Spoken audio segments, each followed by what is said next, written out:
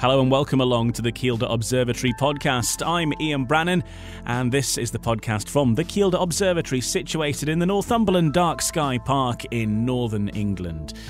This month, the theme is black holes. We aim to answer everything you've ever wanted to know but been maybe too afraid to ask about a black hole. So you've got this really heavy cannonball, heavier and heavier, deforming the trampoline more and more into a well which is so deep that nothing can get out of it, and that's the black hole.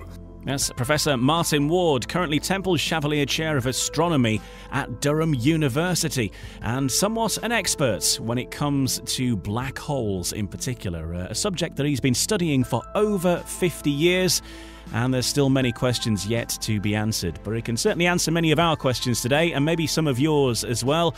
If you've ever wondered what a black hole is, and what you might find inside them, and what happens if you were to end up inside one, all these questions and more to be answered in this week's episode of the Kielder Observatory podcast. I'm also joined by Finn Burridge, one of our resident astronomers at Kielder Observatory as well, and also someone who has a passion for black holes too, and hopefully between them all we can answer your questions. So firstly, over to you, Professor Martin Ward. Thanks for joining us.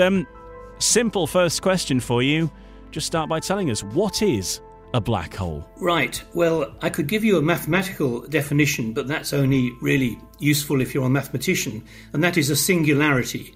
That is what happens when a point vanishes to a single point and it can't go any smaller. That's a mathematical definition. But really, in astronomy, we're more interested in real objects. So black holes are fascinating to most people, I think, because they think they're a threat in some way, and they're dark, or they're black by definition. They're difficult to find, but actually they're extremely simple things. They only have three properties. They have mass, the weight, they have charge, positive or negative, and they may have spin. They may have charge, they may have spin, they may not. So they're bound to have mass. There's no way out of them having mass. But they may not have charge if the material that goes into them is equally positive and negative, because they cancel, and you end up with no charge. And they may not have spin. It depends on the stuff that's going in, whether that was spinning when it went in. So that's a simple definition of them. But actually, they're not really that mysterious. As I say, three properties. But if the sun became a black hole right now, as I click my fingers now, we wouldn't know for 8 minutes, because after 8.5 minutes, whatever the exact number is, 8.5 minutes, the sun would go out, because that's the light travel time from the sun to the Earth. Everything goes dark. But in terms of gravity, we just keep going around, because the gravity, if the sun was a black hole, would be exactly the same as it is now. So there's no sudden change in gravity for things going around it. But when you're getting close, then gravity becomes very strong. So whether that's a vague introduction as to how they're not that mysterious, but they are rather extreme. We touched on this, I think, in a previous episode not long ago. It was a question from my daughter. She's 5, and I asked her if she had a question for our guest. There was Chris Lintott from The Sky at Night, and this question came out of nowhere. She said, which planet is nearest to a black hole? And we were talking there as a result of that planets could, in theory, maybe indeed in practice, orbit a black hole, very much like we are orbiting the sun now. It's not that everything's being sucked into that middle point exactly the same as we're not being sucked into the middle of the sun. That's exactly right. And I think 5-year-olds often ask the best questions. I mean, somewhat better questions sometimes than politicians, but let's not go there. As I said, if the Earth was rotating around in orbit around a black hole of the mass of the sun, it would just keep doing it. So we know of, 4,000 exoplanets. Now, we know those because they're near stars. So none of those stars is a black hole because they're stars, they're shining. But there could very well, in fact, inevitably, I would say, be planets revolving around black holes. As their host star gets to the end of its life, we might touch on how that happens later on in the chat. But as the host star, which was a nice, bright, shiny thing, stops being a nice, bright, shiny thing and collapses under gravity, and eventually under some circumstances becomes a black hole, those unlucky planets keep going around, but there's no light anymore. So it would be difficult for alien life there to exist with no energy. But to answer your daughter's questions, we don't know the nearest one because we don't know if there are planets circulating around binary stars, which we think have black holes. So there will be, but we don't know which one or where. Well, I think she can certainly go to school with this question and say that she's certainly had the two top scientists there offer the opinion that actually, frankly, we don't know. And so maybe something that she can work on in her lifetime, and maybe she can unravel that mystery. But that's... Try not to say it too often, but there was the classic Patrick Moore phrase for the older listeners, where he used to say with his inimitable phrase, "We just don't know." But I'll try not to say that too often. Because we have a black hole at the centre of our galaxy, don't we? The Milky Way. There is not just a black hole, but a supermassive black hole at the centre of things, which wasn't too long ago in the scheme of things that we weren't sure about its presence, but we now have this understanding a little more, don't we, about what's at the centre of our own galaxy. Absolutely, and I think there's an interesting question about how do we know that black holes exist? What's the evidence for these things? And let me use our galaxy as an example, the centre of our galaxy. So for a long time, many decades at least, there was a suspicion there was a black hole there, because if there was a lot of dense stars there, clusters, and they collapsed under gravity, the endpoint would have to be a black hole. But that's just words, that isn't really proof. And then there were X-rays, something which I do as part of my research. X-rays are often emitted near to a black hole, so there was a bit of evidence there, but again, it could have been from some other source. But the real evidence for the black hole, the real hardcore evidence, came when we started to be able to see the orbits, stars going around the black hole in what we call Keplerian orbits. That just means elliptical orbits around the central mass of the black hole in our galaxy. And we could use Newton's laws. We didn't need any fancy Einstein complicated physics. We just used Newton's laws by seeing these orbits to work out the mass that was causing them to be in that orbit. And that gave us very strong evidence that there was a black hole of about 1 million, to get the number right, 1 million times the mass of the sun, the weight of the sun, which actually is a pretty small, sounds a lot, but it's not actually very heavy compared with black holes at the centres of other galaxies. Can go up to billions of times the weight of the sun. So that orbits of the stars that we could see by new techniques involving infrared astronomy, in fact the people that did this won the Nobel Prize for doing this, so it's obviously a big deal, discovered that there really was a black hole. And then later on, going just back a year or so, we got what you might call an image, but it wasn't an image of the black hole itself, because the black hole is black. It was the shadow cast by the black hole and its surroundings. And that was a big deal. So you will have seen that in the press, a kind of what looks like a dark spot, but that's actually the shadow cast by the black hole at the centre of our galaxy. I find these ones really interesting for the ones at the centre of galaxies, because I'm really interested in galaxies. I find them amazing. They're where we live, right? Where stars are born, and how they influence that galaxy, how they moderate almost how many stars are born in a galaxy, is still something we're not fully 100% sure on, right? Is how the black hole influences star formation in a galaxy. Because although they may be very small compared to the rest of the actual galaxy itself, which in our case about 100,000 light years across, right? Absolutely enormous. They can heat up gas in a galaxy. They can be a bit angry. If they become active, they heat up gas in the galaxy, and that's not good. You want nice cold gas to form stars. If gas is too hot, it flies around, you don't get a star. And basically, I think with James Webb, one of the big questions we want to solve is how did galaxies early on, how did their black holes influence the star formation in their galaxy? Because they can help and hinder via various mechanisms, which is really, really interesting. Yeah, I think Finn's touched on a point here, which I'm not a cosmologist, by the way, but I know people who are, and it is a fascinating story. And there's a phrase we use which is somewhat poetic. We talk about quenching of star formation, which is what you were saying, that the influence of the black holes, we always think of black holes as sucking in things. This is traditional hoovering up material near to the black hole, but they actually throw out things, not from within the event horizon, that's not allowed, but from near to the black hole, they can chuck things out, either in the forms of winds, material, bits and pieces, not the wind that we know it sort of in our countryside, but winds of particles and material, and also winds of radiation streaming out, and also jets. And those jets and winds are what Finn was talking about, that can quench or slow down and stop star formation, which isn't good if you want the galaxy to be growing and doing interesting things. And there is a big question, which Finn can comment on if you like. I'm not an expert here, but when did the very first black holes happen? We can just about see back in time with the new Webb telescope to a few 100 million years after the Big Bang. Sounds like a long time. It is a long time by our standards. But when you think the universe is 13.8 billion years old, it's a tiny fraction.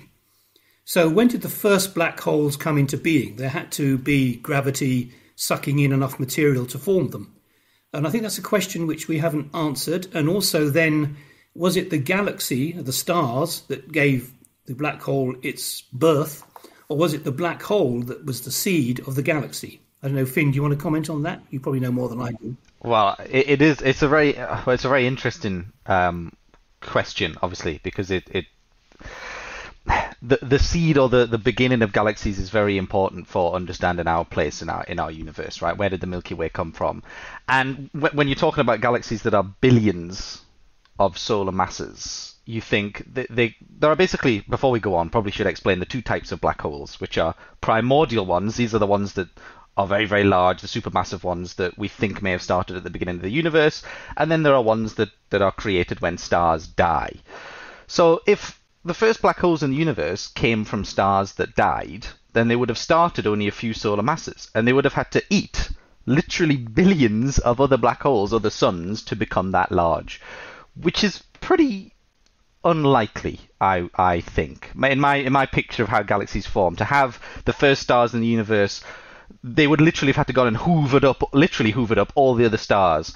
Or is it the case that dark matter, in the very, very, very, very early days of the universe, collapses very, very quickly and forms these behemoth black holes, which then the galaxies spin around, and it is literally, as Martin was saying, the seed of which a galaxy grows. To me, I don't know. I don't think any of us knows yet. That's why we build telescopes like James Webb. But I like to think of these black holes as the beating heart of a galaxy that can influence how they grow or how they die. And it's a nice idea, I think, and I think more likely, given the size of these black holes, that they did exist before, or at least at the very, very beginning of the universe, before stars. Yes, and one of the interesting things from the Webb, very recent things, was the discovery that there are a lot more spiral galaxies very, very early on in the universe than we thought there should be. So again, we don't know enough about the evolution of how things happened very early on in the universe, because it came as a big surprise to the theory people and the people like Carlos Frenk, my colleague, who does simulations, that there are all these spiral galaxies, like the beautiful whirlpool that amateur astronomers look at, which really shouldn't have had time really to form. And so we obviously haven't understood galaxy evolution in the very early stages of the universe properly. And you mentioned, Finn, which is very important, about the different types of black holes. We haven't got onto this yet, but we talked about supermassive. And by that, we tend to mean millions or billions. Millions in the case of our Milky Way, billions in the case of big fat galaxies. But they're also the ones in binary systems, two stars, where one is the black hole and one is a normal star, quotes, feeding the black hole.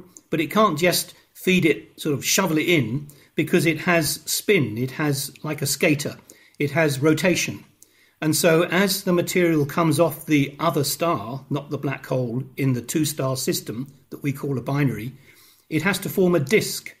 And we call this technically an accretion disk, because it's accreting or throwing in matter into the black hole. And for those people that study the binary black holes, this is a crucial thing to study and understand, is what happens in the accretion disk. The reason being, it's the last signals that we get before the stuff has gone forever through the event horizon. And when I say forever, it hasn't vanished from the universe. The mass stays there. The mass is just added, the weight is just added to what the black hole was originally. But we can't see anything happening anymore. But this disk, this spinning disk, like a plate, if you like, spinning around the black hole, it's very hot and it emits radiation. And by studying what happens in that disk, so-called accretion disk, we can understand a lot about the black holes, because it's the last influence they have on the external universe. What are the factors that are going to happen if we were to go into a black hole and survive it, which is very, very unlikely, but supposing that, based on what we know from the physics that we do understand, what is the process? And just tell us about how, once you get beyond that event horizon, which is a place that nobody has ever been, yet, but we know something about the physics of that, and really we're getting to the end of time inside a black hole. I think the falling into a black hole question interests every human that is alive, right? Because it's such an interesting thought experiment, thing to imagine. And I think people imagine them, or even I imagine them, like a big black sphere with an edge. But really, if you could survive, and you can't because you'd be stretched into a big, thin, long line of atoms, we call it spaghettification, which is a nice way of saying you're pulled to bits. But if you could, if you were a passive observer that fell in, there wouldn't be any real difference for you of crossing into the event horizon. It's just a point in space by which very weird things begin to happen. And that's why I like to think of them as cosmic prisons, in a way. Once you cross that event horizon, you are stuck forever inside it, and nobody outside's ever going to be able to talk to anybody on the inside anymore. But, and this is where the weird stuff comes with, like time standing still and swapping places, the way in which we describe the universe with 4 dimensions, 3 of space, up, down, left, right, forward, back, and 1 of time, acts very strangely at this boundary. They essentially swap places, which is very strange. In a normal world here on Earth, or in flat space time, somewhere where there's no black hole, you can choose to move through space, right? You can move left, right, wherever you like. But time always just flows in one direction. You can't choose to move through time, unfortunately. You're always going forwards. And yet, when you cross this horizon, at least in the way we describe them mathematically, they swap places. Space becomes time-like, and time becomes space-like. What does this mean? Well, now you're in the middle of the black hole, you cannot choose to move through space, right? You are forever going to fall towards the middle of that black hole. It acts like time does. You're going to hit the middle eventually. You're going to get to the singularity. But time now acts like space. Now, I don't know what this would feel like. I don't know what an observer would see. To them, almost, the singularity is no longer a point in space like it is for us. We can avoid the black hole outside if you want, just don't fall into it. But to them, it's almost like a point in time that they will eventually forever reach. It's an amazing thing to think about theoretically, but I don't think human brains are really designed to understand what that would feel like, traveling almost through time. But I have a brief go at explaining this, as I sometimes do in public lectures, but I have the benefit of PowerPoint, which I don't have here. So if you think of flat space, of course it's 3 dimensions, but let's think of 2 dimensions like noughts and crosses. So imagine an enormous, infinitely spread out trampoline, right, made out of rubber, with noughts and crosses on it. So you've just got this grid of noughts and crosses. Now, what Einstein said, which was an amazing jump of intellectual genius, was thinking of the space and time reacting to material, to things. So if you think about this trampoline and you put a mass, a weight, a huge cannonball onto the trampoline, what will happen is it'll cause the trampoline to depress. There'll be an indentation in the trampoline. So this nice noughts and crosses no longer is a noughts and crosses, it's a well, it's a dip. So take the cannonball away, but leave the dip there. And that's what Einstein said. He said, think of mass, weight, as being a deformation in space and time. So you've got this really heavy cannonball, heavier and heavier, deforming the trampoline more and more into a well which is so deep that nothing can get out of it. And that's the black hole. And the reason space and time are related is if you think of a light ray, just a straight line, passing along now, it would go happily along in a dead straight line until it got to this deformation caused by the heavy weight.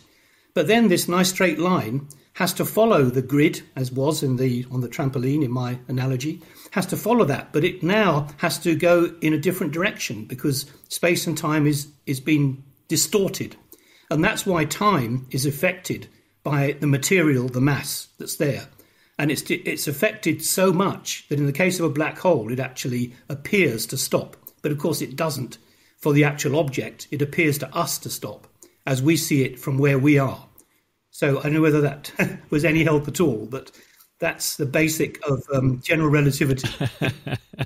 Well, yeah, we need to keep it not too advanced, as you say, but it's a very complex subject. And I think many people would ask as well about a black hole. What is a black hole's life cycle as such? Once a black hole is there, does the black hole stay there forever? Obviously, they're born in different ways, but tell us about the life of a black hole. Well, the birth of a black hole, again, goes back to what we were talking about before. And apart from primordial black holes, understanding how they're born, at least for stellar mass, so when a star dies, that's not too difficult.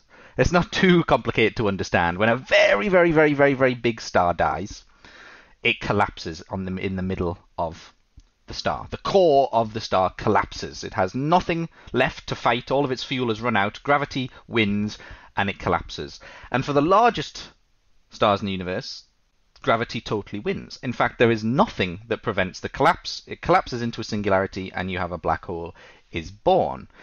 Now, before Stephen Hawking's fantastic discovery, if you like, of Hawking radiation, which I'll talk about in just a second, that would be it. The black hole would live like that forever. Anything that falls in would grow the black hole, and nothing would ever be able to get out. And as the stars in the universe died, as the galaxies died, the black holes would just live forever. They'd be the last things in the universe. And they will still be the last things in the universe, because this Hawking radiation that finally gets them takes a long time to happen.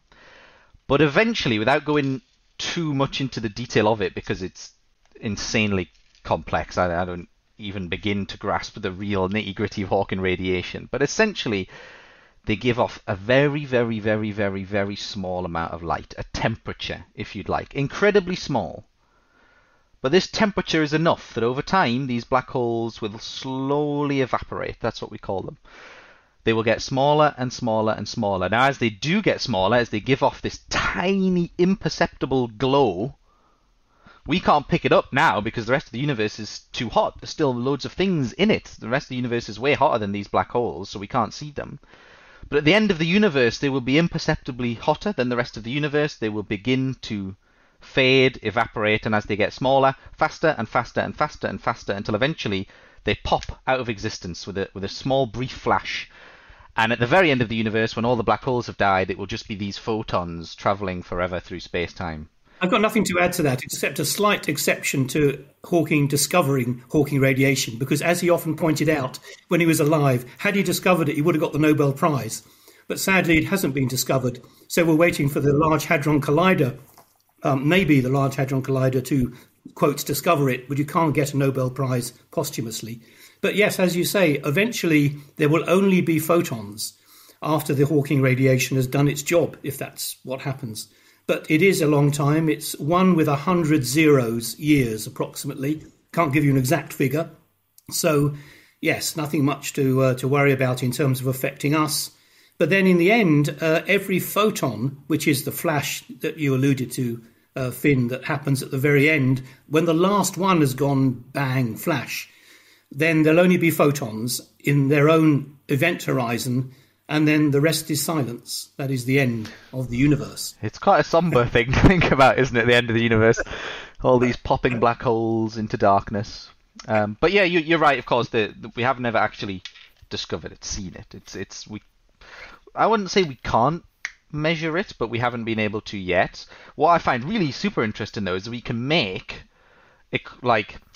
equivalent black holes with sound. Sound and light both act like waves. So you can make sonic black holes where sound cannot escape, right? And they're much easier to make than a real black hole.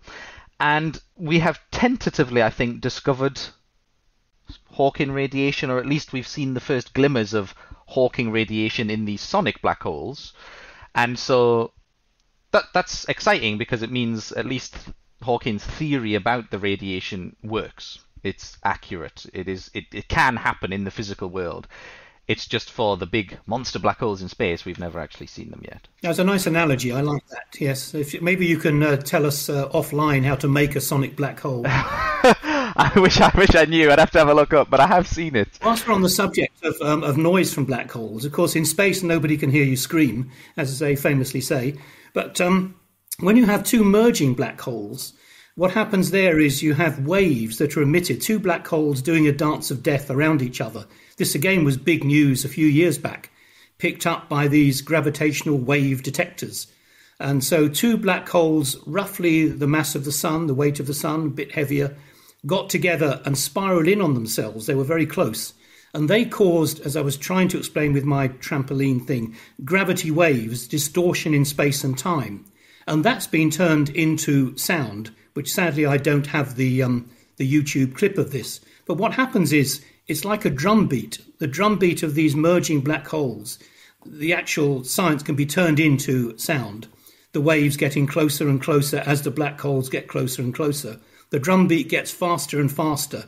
And it's an amusing little clip. At the very end, there's what they call a chirp, because the beat gets higher and higher frequency. And as they actually merge, and then the chirping stops because they become a single black hole without doing these deformed gravity waves, you suddenly get a chirp, a bit like a bird.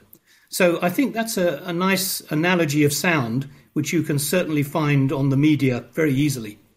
And when we're talking about black holes, obviously people find them, as we've mentioned already, quite scary for one reason or another, and it's probably the result of movies and things like that. But what's the closest black hole to us here on Earth? Not that we're anywhere near it, but what is the closest? What sort of distance are we looking at? It's a binary system which has been found by means of, I think, probably X-rays, but it's many, many, many light years away.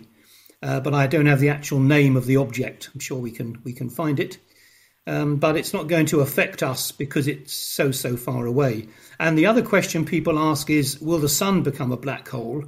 And the answer is absolutely no, because, as I think Finn mentioned earlier, because of the way when stars run out of their burning material, their shining, their fusion bombs, if you like, which cause them to keep going, when that runs out for the sun, it will end up as a white dwarf, which will be kept from being a black hole by what we call electron pressure, which I won't go into details, but it will not become a black hole. It will become a very hot, compact object, which will eventually fade away. But just to give you an idea of the densities in black holes, I like to use this when I give a public lecture. If the Earth was to be at the density of a black hole, which you can never become a black hole, it would be the whole of the Earth, everything you can ever see and ever imagine in the Earth, would be the size of a marble. And you have to imagine what density that would be. That would be everything crushed into the volume of a children's marble, would be how dense the material is. I think that gives a feel, rather than give it you in kilograms per cubic metre, of how dense it would be. Yeah, everything that we've got on Earth, everything we know, condensed into a marble, and you'd have the marble on the floor, you'd try and lift it, but obviously it'd be as heavy as the entire world. Yep. I know people are scared of them, or not scared, actually scared of them, but they are terrifying objects to listen about. But in a way, like if we were to continue our journey as a species and become spacefaring or whatever, they're probably very important objects. They're going to be the last ones to exist. They are perhaps, although we don't know, bridges to other parts of the universe. Wormholes, white holes, perhaps ways we could get around our universe and escape our own galaxy. We don't know. We've never found a wormhole or a white hole yet, but they're allowed. Perhaps they'll be useful in the future. Perhaps once all the stars have died, they will be the last places we could go and live, around a black hole, steal its energy and continue to live. So they're important to understand and not to fear, because actually they're quite easy to avoid. We're never going to collapse into the middle, the one in the middle of our galaxy. We're a long, long way away from it, and they are not to be feared. I like the phrase, a black hole is no emission and a white hole is no admission. Yeah, you never can get into a white hole.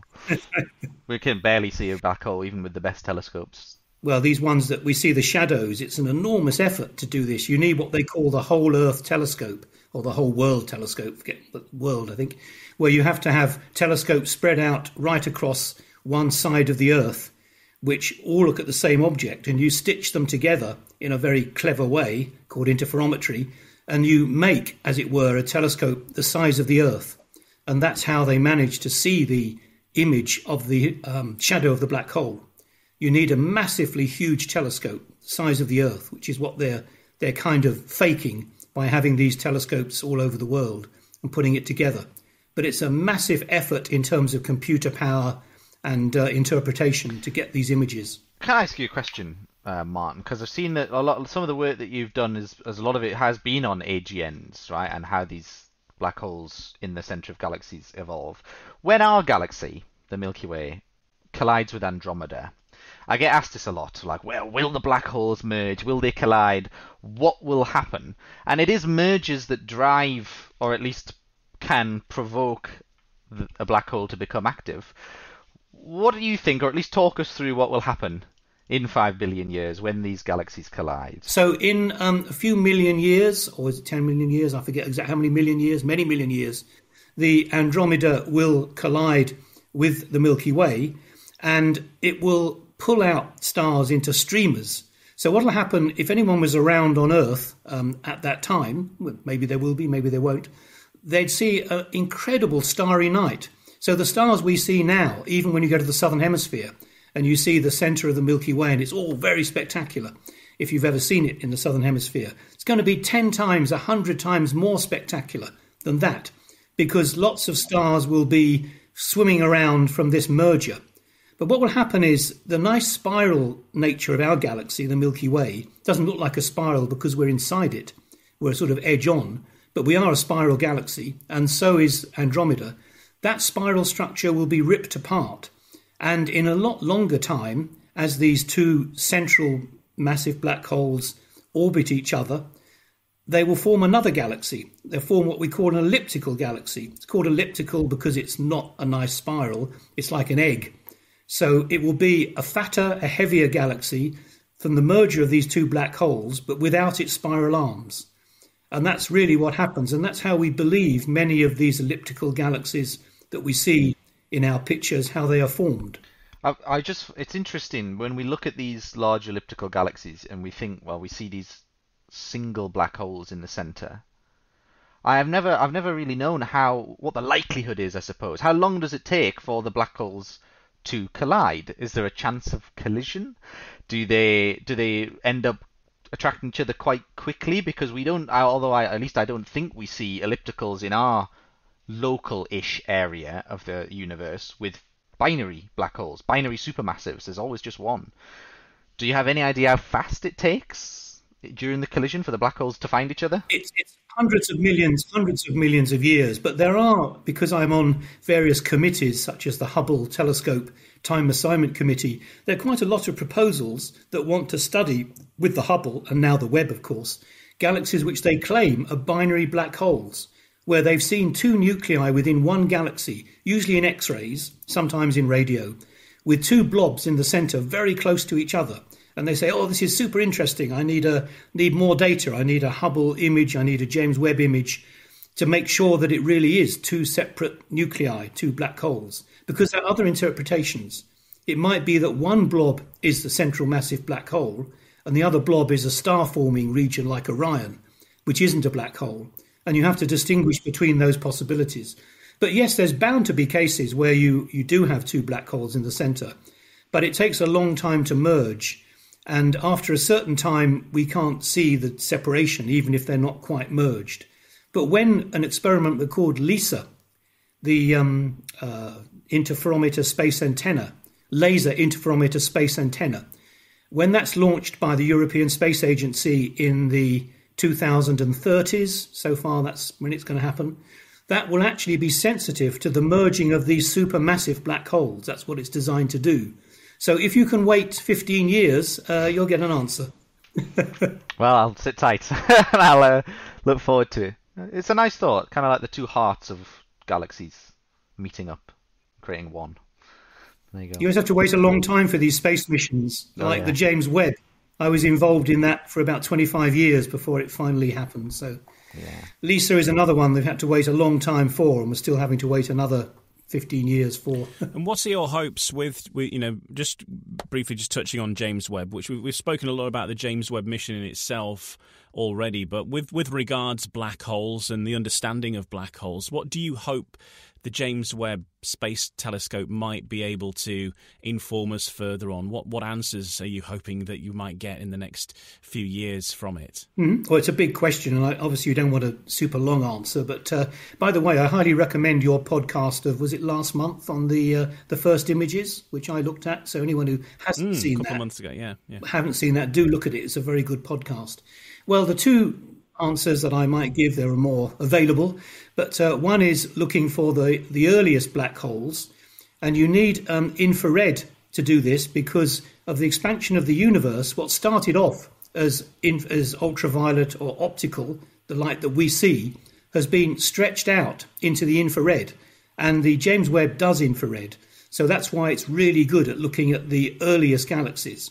So in terms of black holes, it will help us to understand what we touched on near the beginning of the podcast about the earliest black holes, because it's sensitive to the radiation that's emitted near to them. So that's one thing. The other thing that I'm working on is looking at very dusty galaxies. So people might not be too familiar with this, but some galaxies have a lot of dusty material which hides the nucleus from our view. So it's a bit like fog.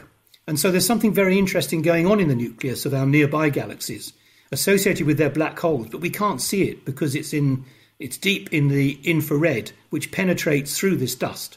So again, for a different reason now, the James Webb Telescope does infrared, which helps with the red shift, which I referred to before, but it also helps us to see through the murk, through the smoke, into the centre of these galaxies that are near to us.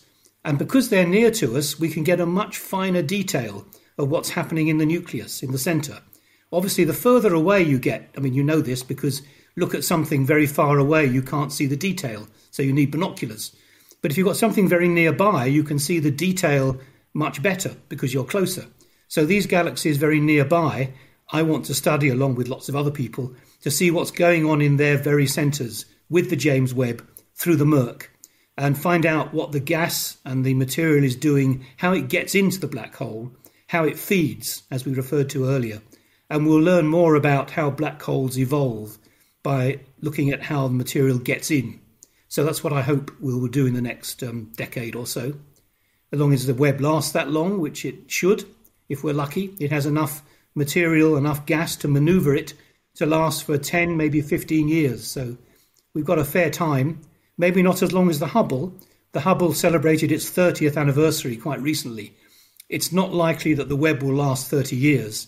And slightly off topic, but we can't refurbish the Webb. We can't just go and gas it up and fix things that go wrong. So what the Webb is what we have, and we can't fix anything. So we hope it lasts for 30 years.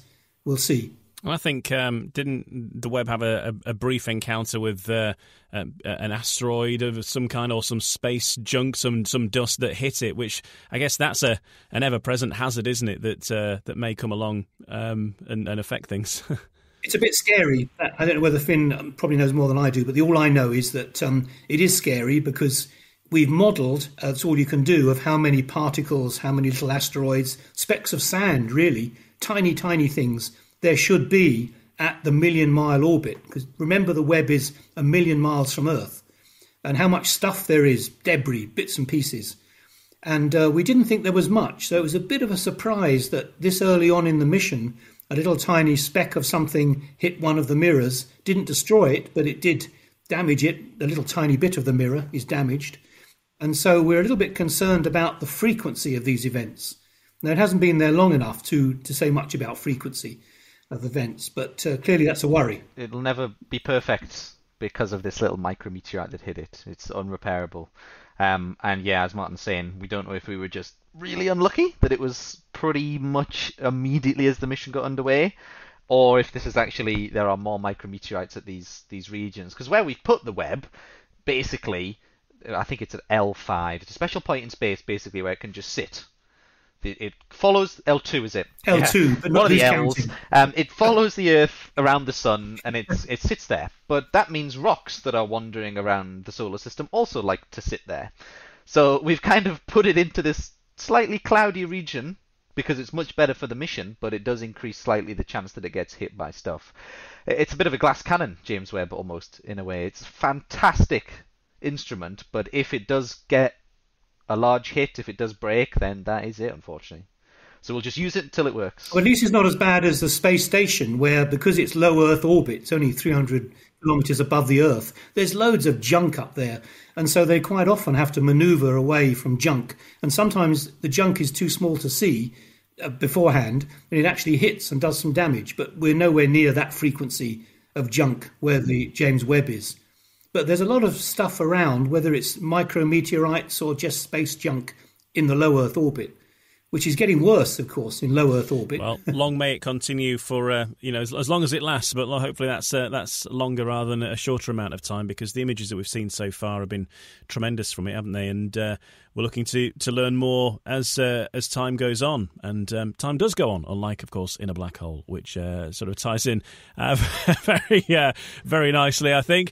Martin, it's been great speaking with you. Thank you very much for joining us on the Kielder Observatory podcast and teaching us a little bit about black holes. Thank you for having me. It's a great pleasure. And thanks to Finn as well. And Finn, if you're ever visiting the Kielder Observatory and Finn's there, I'm sure Finn will be happy to point the radio telescope in the direction of a black hole so you can see what they can see through that. Oh yeah, works even during the clouds, our radio telescope, so you can see. Look forward to it. Yes, rain doesn't stop the radio. No, it doesn't. So you can come and see black hole pulsar jets from Kielder, whatever the weather. Thanks to Finn Burridge and to Professor Martin Ward for joining us on this month's episode of the Kielder Observatory podcast, and hope you found that useful and you've learnt a little bit about black holes.